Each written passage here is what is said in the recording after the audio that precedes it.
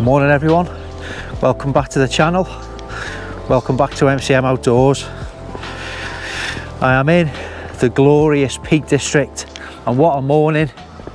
I'm in the Derwent Valley, and I'm going to go and do a nice circular route. It's about 15 kilometres of Alport Castles. Lovely day off work, thought I'd pack my stuff. There's a bit of pressure with regard to wild camping at the moment, so I'm just playing it by ear. So I thought I'd do a nice day hike in this lovely part of the UK. Hopefully you're going to enjoy the scenery on this one. I'm going to go to Alport Castles. It's a lovely rock formation. A little bit of scrambling, we'll try and get to the top of one of the towers there. And yeah, the glorious Peak District.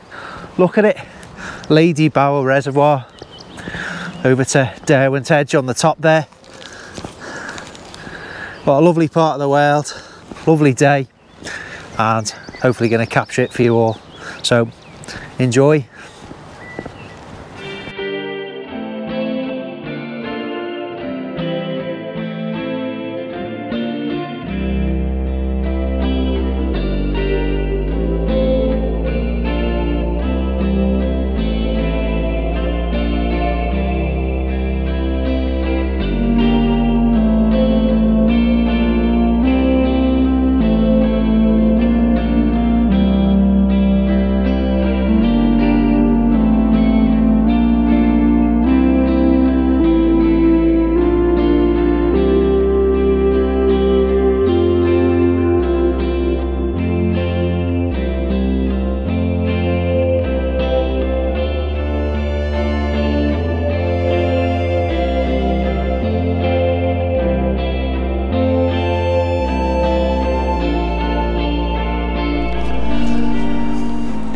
So it's a fair old slog up from the car. Been going about 15 minutes, quite a bit of ascent, so it gets the old temperature up.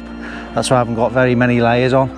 I'm in this lovely forest, and when you look over the other side of the valley, you can hear all the wind and those pine trees, sound that I love. I always talk about it. But how nice is it? There's no one about, not a soul about, really quiet. And it's going well so far, lovely and relaxing. Lots of different bird life around. I brought the binos with me on this one, so I'm going to have a little look, you know, when I'm having a little stop for something to eat, have a little look around. And I brought the compass, and I printed off a section of the 1 to 25,000 OS map for this area. To brush up on the old map and compass skills.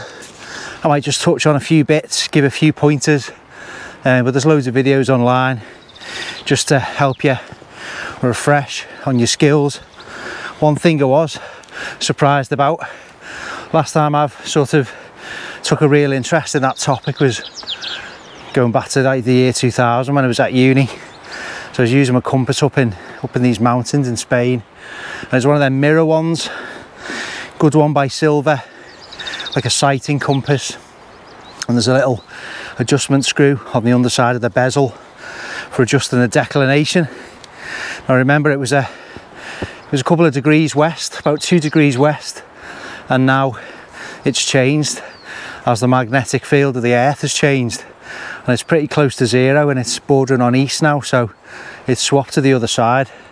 It's always something to bear in mind if you want real accurate bearings, or you know, you're navigating long distances in poor weather conditions, to obviously just be aware of the declination, which is just a variation in the Earth's magnetic field relative to where you are in the world. So we're all right here in the UK, pretty much. It's next to nothing at the moment, certainly in this area. We're at the centre of the world. Anyway, I'll put the camera away. We'll crack on until we come to the next landmark.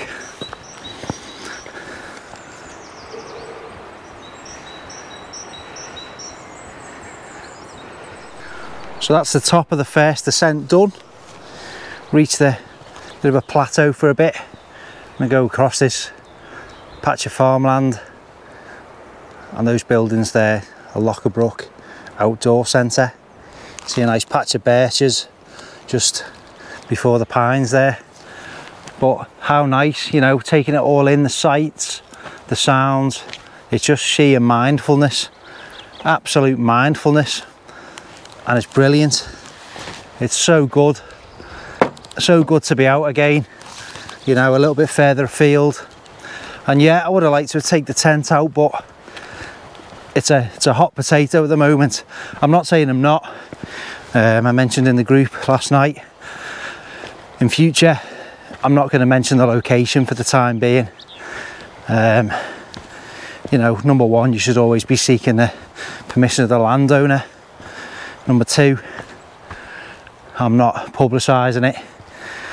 I know it's a bit of a contradiction in terms because it's going on YouTube, but you know, I don't think the activity, proper respectful wild camping, should stop. I just think we should do our bit to just dial down the volume on it a little bit, take the heat off. Part of the fitness drive as well. You know, it's not the highest one in the peaks. You know, it's a hilly area, it's not mountainous, is it? But it's about building the fitness back up, slowly but surely. Look at this, just look at that. What a lovely open scene. I'm gonna head down there, take a left, and then up and onto the moors.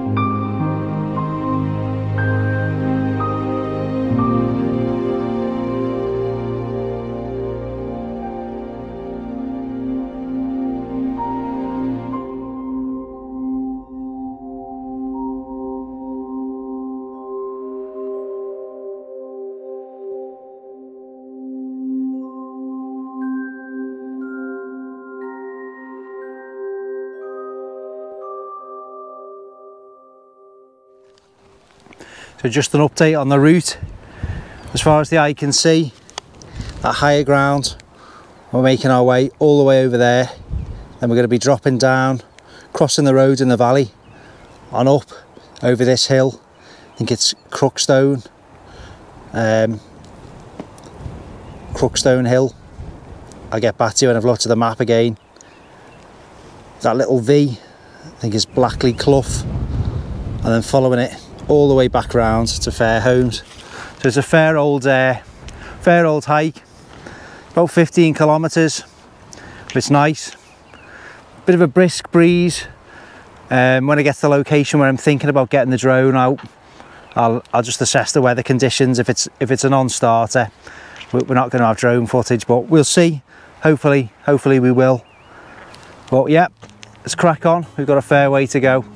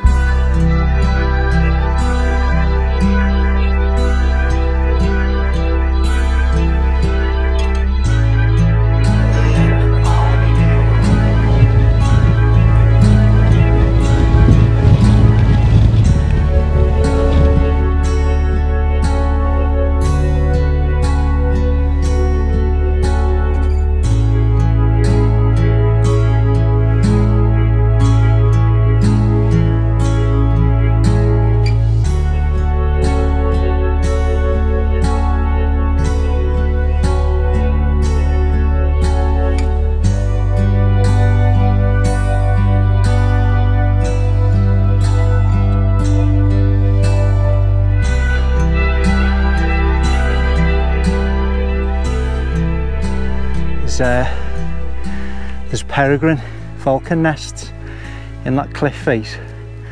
I've heard them, I've not seen them yet. But anyway, we're just starting the ascent up this tower. Should be good. I'm gonna I won't be able to film all the way up because I'm gonna need to use my hands and stuff just on that bit there. But when we get to the top, it should give us some good views into this lovely valley. And then we're going to go back up and have our lunch up there. So we're going up that bit of a chimney, and I will speak to you when we are near the top. That's the first little bit of scrambling done. If I just turn you around, a few more little rocks, and we'll aim for that bit of a gap just there. What a place. Imagine sleeping up here after a few craft beers. Right, let's get up there. Well, your heart rate's going, just being careful. But yeah, nearly at the top.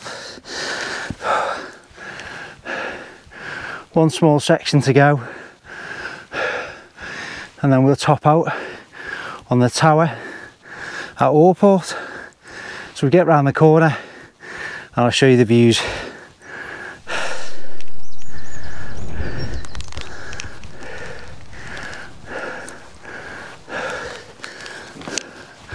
Oh, just gotta watch the old footing up here. You don't want to go down there.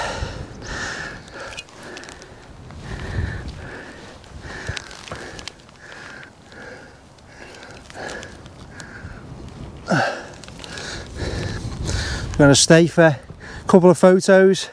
It's always a little bit vertigo inducing up here, I think, so yeah, especially in the wind, so be a little bit careful, take a couple of photographs, and then we'll head back down onto the flatter ground.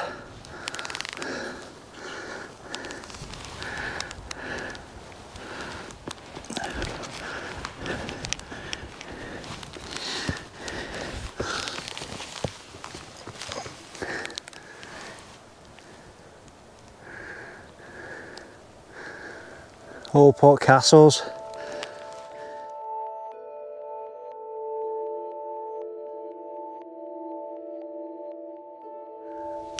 So that's a nice little scramble up there. If you don't like heights and you don't like exposure, I wouldn't recommend it. I did it a little bit to push myself because the older I've got, I don't particularly like exposure anymore. I don't know why that is.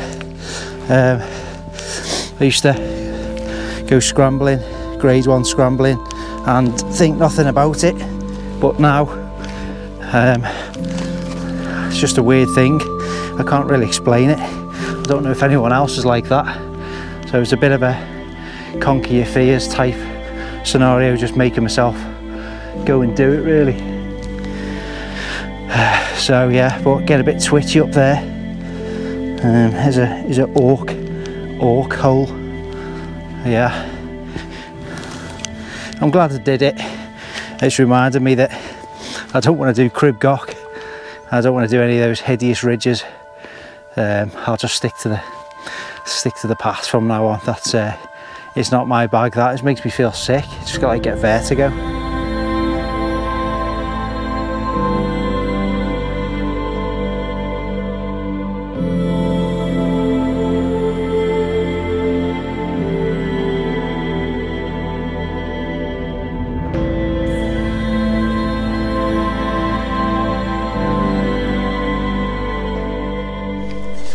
This hideous creature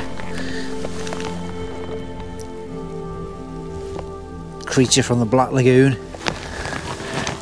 Right, one last look at the tower before we go. We've got the jacket on because it's a bit cold, so yeah, I think we'll get this guy off the path because he's going to get run over. some hideous kind of like dung beetle thing. It's on its back there. Saves him getting squashed by these walkers. Right, it's up, back up to where these guys are. Then we're going to head a right, go all the way down. Imagine this isn't there. All the way down toward the road to Alport Farm and Alport Castles Farm. And then we're going to be at valley level for a bit, make our way in that direction. I was going to blag it with the compass bearing.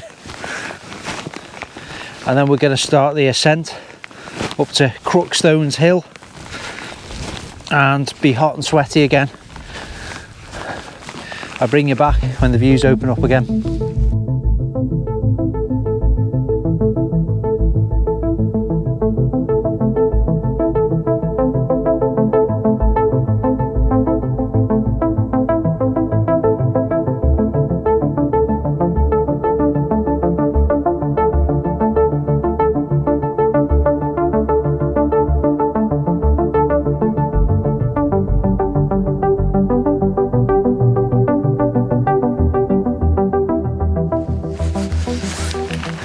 So yeah, we'll have to see how it goes on the wild camping front. I'm not going to overdo it, which is a shame really, because I've been waiting for months, you know, through lockdown to come out and do it again.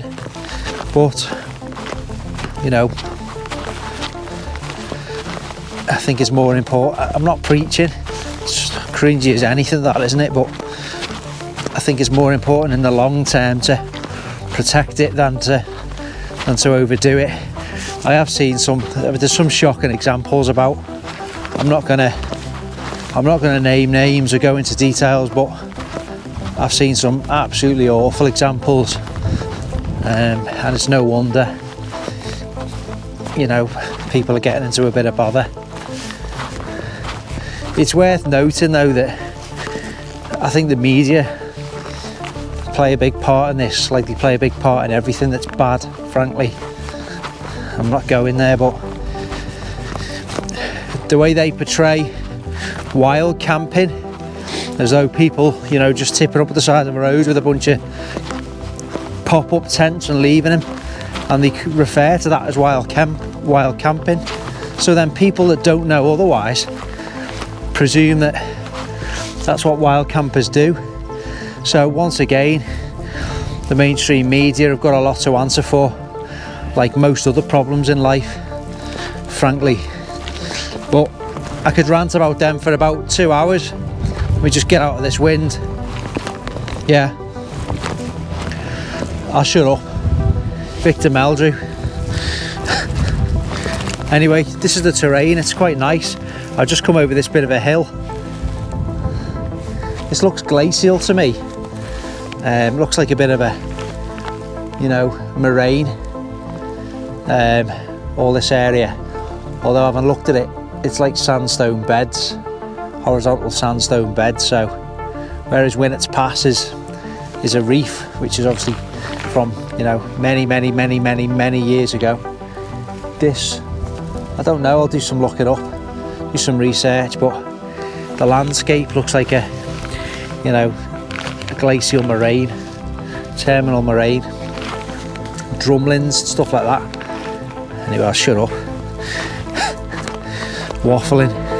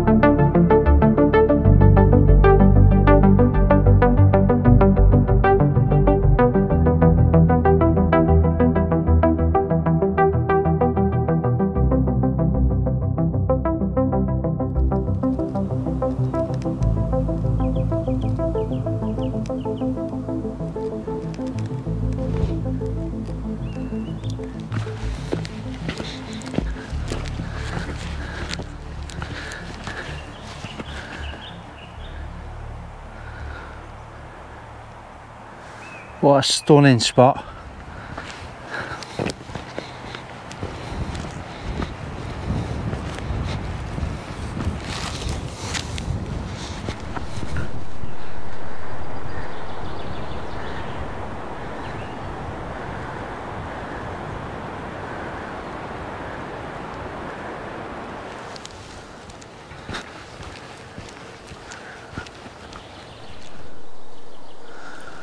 Well, what a change. We are in a hideous haunted forest. Spooky place. We're heading down to something called Hagwater Bridge. And I wonder how it got its name. Hagwater. Is it anything to do with witches? Or is it to do with peat? Peaty water, hag, peat hags? I don't know. I prefer to think it's to do with witches and hags, and that they inhabit this forest. Look at the light. Darkness. Let's keep our eyes peeled and listen for cackles.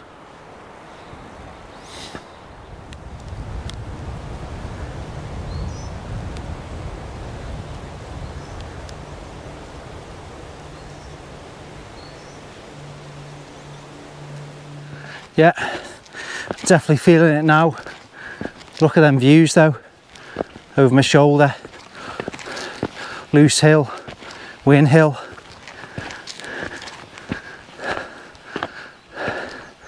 It's certainly a decent walk, this.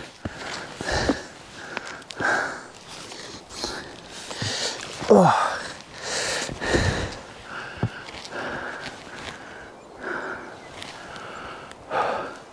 Not long to go.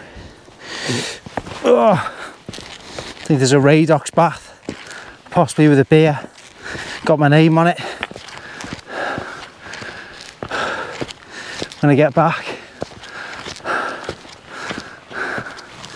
Here we go.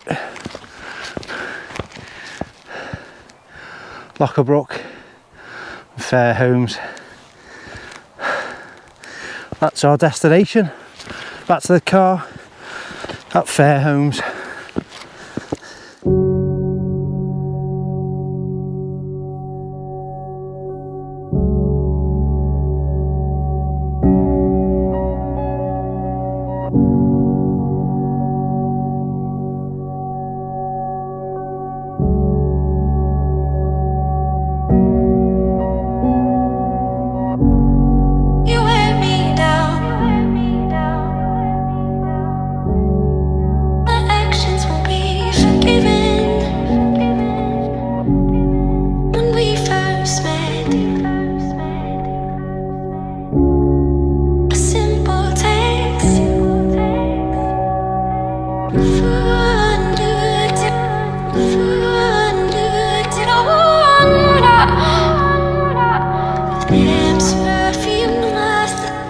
Well, that's me done, folks. It's 25 to 6. I've been out the car since around 9:15, so I've been out all day in the glorious Peak District National Park. Absolutely spectacular. Got lucky with the weather. It's just starting to cloud over now. It looks like there's a few showers incoming, so for once got really lucky with that. If you enjoyed it, give it a quick thumbs up. If you're on Facebook, come and join our Facebook group. Loads of tips and advice, and it's a friendly and welcoming environment. If you're on Instagram, MCM Outdoors is too, and I put pictures on, you know, and stories from walks like today, so don't miss out. If you're on Instagram, come and follow me on there if you don't mind. Go and enjoy our outdoor spaces yourselves, look after them, leave them absolutely pristine. Even more important at the moment when there's more pressure on our outdoor spaces. We've got to absolutely leave no trace no matter what we're doing. Banana peels, orange peels, doesn't matter whether it biodegrades or not. Make sure that you take absolutely everything home with you and just look after our, you know, spaces like this, so our children and their children can come out and enjoy it and enjoy the things we do. So look after it, look after each other, take care, and I will see you on the next adventure.